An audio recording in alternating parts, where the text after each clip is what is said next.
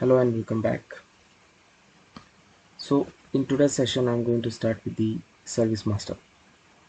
So service master also comes under the master data. So we need to maintain the service master. So it's like consumable. Suppose if we want to procure some services internally or externally, we use the service masters. So let us see where this service master will be. So you can see there is a logistic here. Then you have the material management and you can see the service master. And remember one thing is that this service master does not use goods receipt, so it uses the entry sheet, then approval, then you can do the invoice. So first you need to maintain the service master service, then the code is AC03, that is service master. So before this we can do the configuration also. To do this you have to type SPRO SAP reference IMG, scroll and you'll see material management.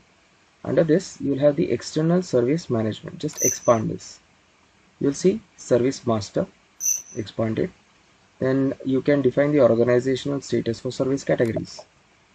So organizational service category, you have status as basic data, controlling status, MM, sales, and then description. You can also create your new entry. So let us take it as AB01, or you can say AB01, right? Then I need the basic data, then MM, then this is the service for ABC. Yes. Hit enter, save, you continue this and back. Once again you click back. Now you can define the service categories, so click on this. So you have see, many people have actually maintained air conditioning service, construction service, structural, etc. You can actually maintain the category. So I'm going to maintain the category. Same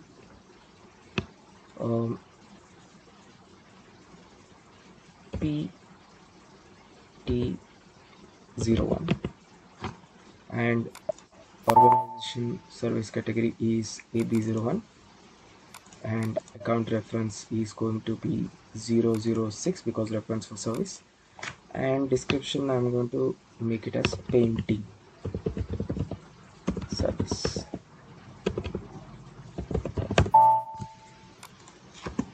You can also type for identification ABCS. Save this, go back. This represents external number assignment without check. So if you want to assign any external number, you can also click on it. So for example, if I click on this, so you can assign the number for this. So just save this, back, and you can also suggest the number ranges. If you see, these are the groups similar to how you have created the material master. If you go and visit the material master record, you can also see the same configuration will be there, and you have to create a group, then you need to assign the numbers if you want. Okay, so let me just create a group for ABCS service,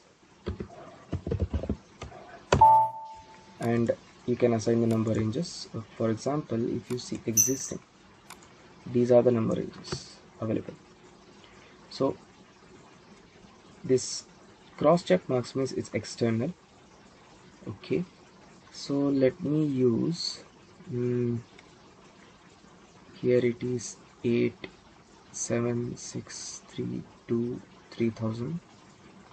okay, so let me use one series. Okay, it is going to be like this.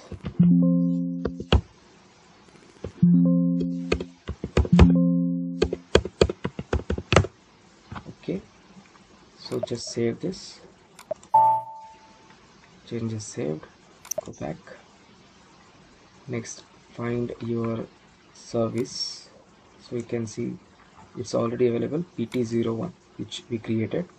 You click on this and you'll see ABCS, which the number which recently I have created. Accept this, it is assigned. Now it will start assigning that number each. Then these are the field display for service master. If you want to enable, disable the service, this fields display.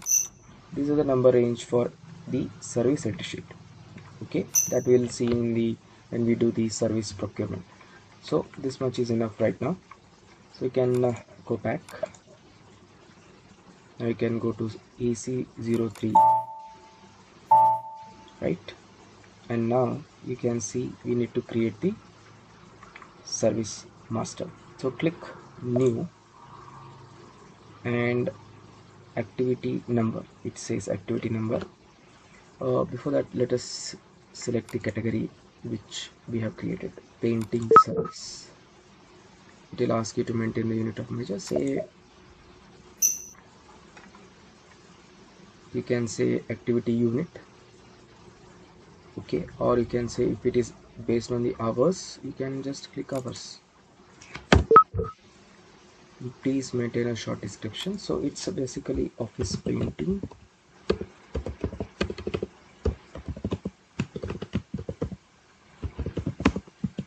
advanced.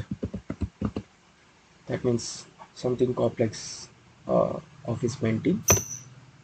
Then if you want, you can remember, or you just enter the activity number, say ABCS1. Okay, and these are the basic data, which group it is, the same group which you have used it to create the material master. So we'll see there is miscellaneous, there is service also. Say I am going to make it as services, right? If you want, you can enter the division. Here it's valuation class, so I'm going to use services 3200. If you want to enter any formula, you can enter here graphic, tax tariff, standard service category, time management, purchase data, everything you can maintain here. You can maintain, say it is actually office painting activity advanced level. Okay, and then just save this. So now it is saved. You can see this, it has been saved. And also you can see the description, ABCS1 activity, short description is office painting advanced. Like this you can create different activities. If I say now created another one, so it is ABCS2, right? Then you can say warehouse painting, it is ABCS, hours, unit of measurement is hours. Based on the hours we are going to consume this. Then as you said, it's a service 3200 valuation class, and you can say warehouse industrial painting.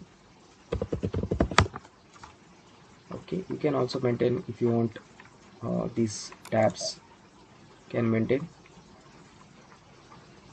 service type, etc, etc, time management, purchase data.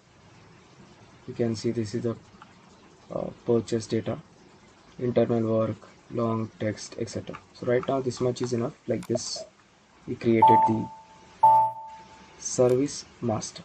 Now you can see ABCS2 and you have ABCS1. So whenever you are going to create the purchase order for the service, we can use these activities and procure the service. So This is how we can create a service master, because service master comes under master data. It's a part of a master data. So this is the service master session. So I'm going to end the video here. So if you like the video, do hit the like button, share and subscribe to my channel. Thank you.